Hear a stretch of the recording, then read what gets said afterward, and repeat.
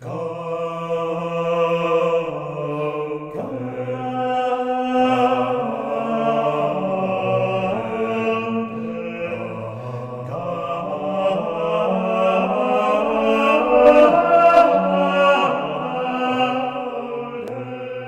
of the course on the Acts of the Magisterium.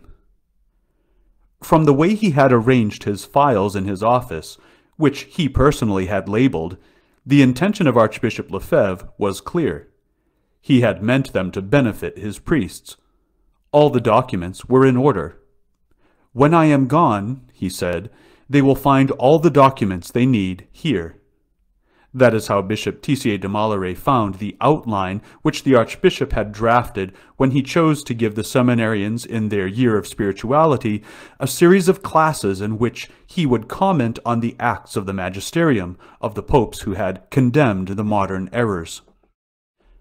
On the whole, he remained faithful to his plan, though he could not always adhere rigorously to the outline which he had sketched, and several times he would come back to a point raised in a previous class in order to reinforce his argumentation or refresh the memory of his students. The following is the outline established by Archbishop Lefebvre. School year, 1979 to 1980. Why devote this course to the magisterium of the Church, and especially to the magisterium of the sovereign pontiffs of the last 3 centuries? Because all the popes in succession during these 3 centuries, until Pope Pius XII inclusively, have never ceased to proclaim the truth and to condemn the modern errors which are poisoning souls and societies. Present here the words of Pope Pius IX at the beginning of his encyclical letter Quanta Cura, the syllabus, the catalogue of modern errors. The importance of this course. Modern errors so infect the atmosphere we breathe that even the best of the Church's faithful are contaminated. The mindset resulting from the secularization of society, religious indifferentism, and liberalism in every domain is such that we have had a hard time receiving the truth in its integrity, truth that comes to us by sound philosophy and the Catholic faith. The voice of the popes is heard just when we need it, in order to remind us of the principles that must direct our life and our activity if we are to merit eternal life. And with keen insight, this same voice denounces the obstacles placed in our path by the enemy, i.e. Satan, and enemies, i.e. his instruments, of our Lord Jesus Christ and his reign.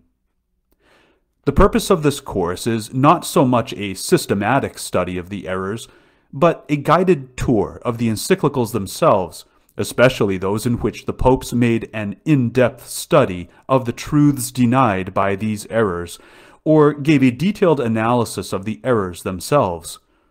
One cannot but admire the zeal and faith of these vigilant guardians of the deposit of faith, and one is all the more stupefied upon remarking how this relentless combat was suddenly abandoned for the sake of compromise with all the promoters of these errors, and with their successors, by means of a false ecumenism, which is a betrayal of truth.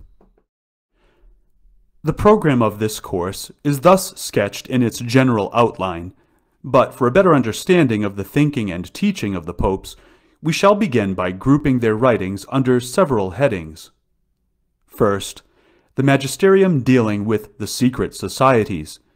This is an impressive study which discloses the causes, the social mechanism where these errors are refined and diffused throughout the world. The list of these documents. Number 1. The letter Quo Graviora of Pope Leo XII of March 13, 1826, which includes the documents of his predecessors In Eminenti of Clement XII, April 26, 1738, Providas of Benedict XIV, March 16, 1751, Ecclesiam of Pius VII, September 13, 1821. Number 2.